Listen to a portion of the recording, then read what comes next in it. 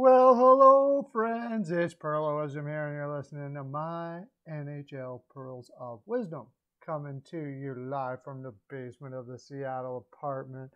And I have a show, I do a show, a stream, a live stream, which is a show.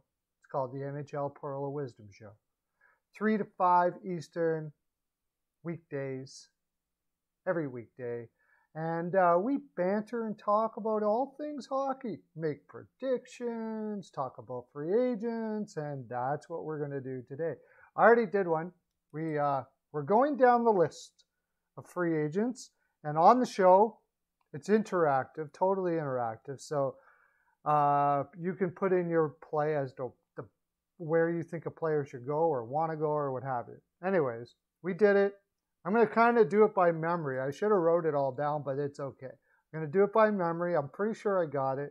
We have a place for every free agent that they're going to go. So the general managers, they don't even have to work anymore. They just watch the show and go, oh, we're getting that guy? Perfect. That's it. So we got it all figured out there, general managers in the NHL. You don't need to worry about it. It's all done. You can go have it. You can enjoy an extra month in Barbados or Europe or wherever you GM kind of people like to go. Okay, so in the background here, you see Mr. Grubauer, who is going to be a free agent as well. Very interesting. We'll be talking about him. That's why I got him in the background. Good looking dude. Up for a Vezina. I think Colorado will. Well, we'll just go. Let's find out about it. Going to talk about it like this. Anyways, don't be afraid to subscribe and hit the bell and get this fine programming every single day. Right? Right. Why wouldn't you want to do that? I don't know. Okay. Let's get my ugly mug out of here. And we'll go over to the free agent stuff now. Free agents are here. Okay. Let's pull it over here. The last one we did was Dougie Hamilton, which is up there. So if you want to see the last one where we put Dougie Hamilton, where he went and all that, just go subscribe.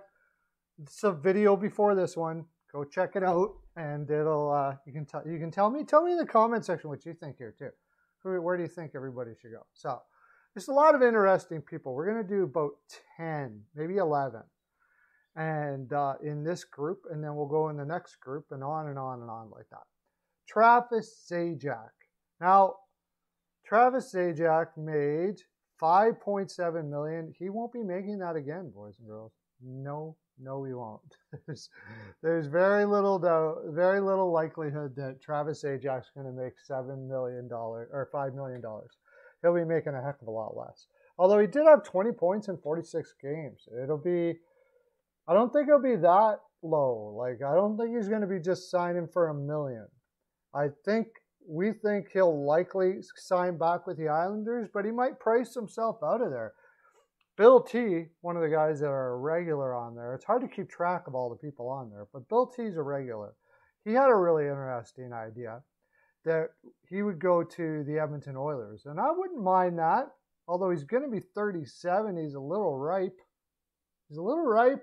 He could be on the decline, but he certainly would be better than Kyle Turris, for sure. So, yeah, Edmonton Oilers seems like a pretty good. I think there's going to be a lot of teams that are going to be interested in a third-line center that, possibly, especially if he wins a cup this year, would have a cup on his resume.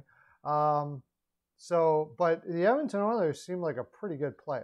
Besides that, the Washington Capitals, if they can't sign Eller, could get a little cheaper third-line center that maybe could be, somebody like that. Tell me who else you think he may go to. Mark Stahl, getting close to the end of his career, has been a Warrior his whole career, did play fairly well in Detroit. Our thinking was that everything I've heard is he really likes Detroit. He doesn't want to move his family again, but he certainly won't be getting $5.7 million. That's for sure. Here's one where he'll likely take $1 million from here on out, or maybe $1.5 million. And if he wants to sign with Detroit and he figures he's 34, maybe he's got 3 more years, he's not worried about a cup apparently, go with Detroit. If not, maybe he goes back to Carolina and does with his bro, right? Also, we'll see where the other stall may go. Maybe they'll decide to be together. I know they're pretty tight. So they probably will work on a deal where they can be together somewhere, if not in Detroit. At least they're still family oriented. I know the Stalls are very, very, very family oriented. So whatever he decides will be to do with his family first. Gabriel Landeskog. I can't see Colorado not re-signing him here. He was making 5 though. His numbers, look at, he had a point a game. Now, I don't know if he ever gets a point a game not playing with McKinnon and Rantanen. That's the thing. That's really big, and I think that will play in here. I think if he signs, he'll probably be in the 6.5, 7 million mark. But if he decides for whatever reason he wants to go for the big coin, there's probably a team out there that'll pay him $8 million a year. I wouldn't doubt it. Who? Oh, the lineup would be enormous. There would be so many teams in on Landeskog if he's available. LA Kings, we've talked about them a lot, have said that they're no longer rebuilding. Detroit is right on the cusp of starting to be relevant. To get a leader like that would be fantastic. Maybe Hopkins takes off somewhere. The Edmonton Oilers goes there. I mean, really, I think you could just go down the list of the teams out there in the NHL that might have some cap space at all. Minnesota, Boston, just pick any team, really. Who doesn't want a Landeskog? If we have not seen anything in the NHL, if we've seen some, if this NHL season doesn't do it for you or convince you that you need leaders and defensively responsible warriors like Landeskog, I don't know what.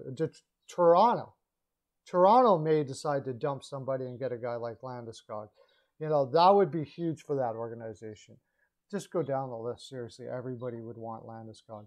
Nick Foligno, we came up with going back to Minnesota, going to Minnesota to play with his brother. That was our first one. Again, long list. Not at $5.5 million. Probably about $3.5 million, maybe $4. That type of leadership is so valuable. I don't know. Somebody might even pay $5 for it. Honestly, it's just that valuable. If you look at teams right now, Carolina could use a Foligno. That would be huge for the Carolina Hurricanes. Like they almost look like they're one Foligno away from winning a cup. Well, also a much better goaltending, but we'll get into that some other time.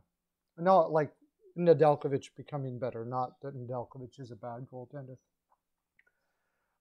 Arizona, you want to build a team around a guy like Foligno. Nashville, like it's just on and on. Like I don't think there's a team out there. If you can think of a team out there that wouldn't want a Foligno, the only one maybe is like the Washington Capitals. But again, if they find a place for Eller, they could take a guy like Foligno. I don't think there's too many teams out there, even without cap space, that would not make up cap space somehow to get a Foligno. That's how valuable his kind of game is. Alex Goligoski, very underrated defenseman for the Arizona Coyotes. Probably not going to Arizona at 36. I would guess he'd be looking to get a cup out there somewhere. He tried to get maybe. I believe he played for Dallas, didn't he? Yeah, he could go back to Dallas. That makes sense. Especially if they can't sign Alexiak. If that doesn't work out, this would be a cheaper version. Not as tough as Alexiak, but very strong defensively. He played very well for a 36-year-old in Arizona last year. Picked up 22 points.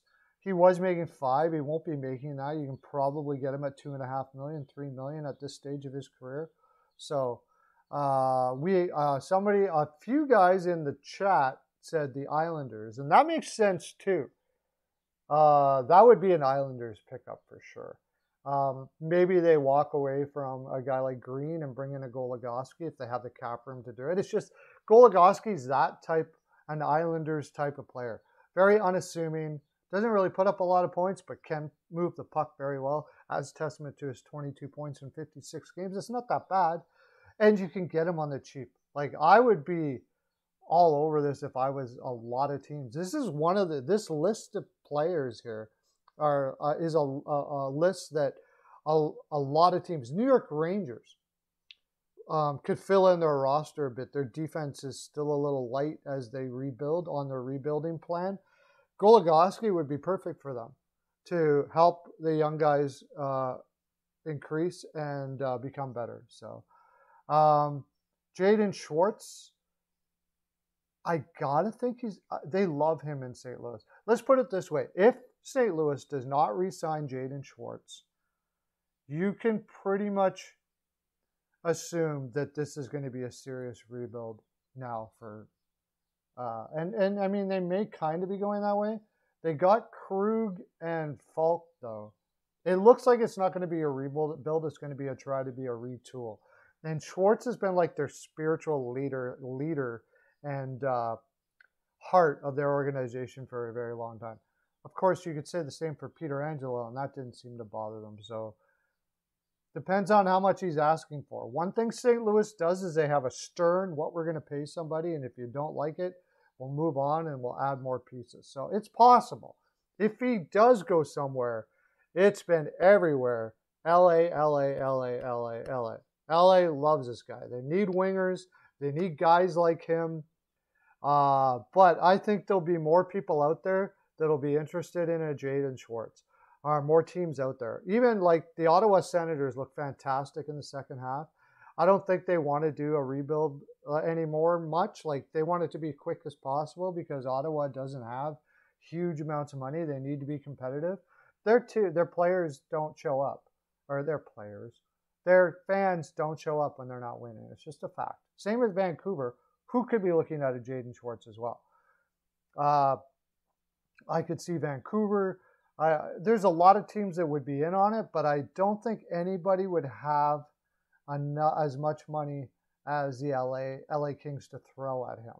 And it would be a great opportunity for him. So we picked LA.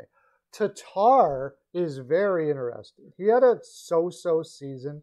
He was, 30 points. It's kind of what he always does. He's like a 40 to 50 point, maybe 60 if you're lucky, kind of player.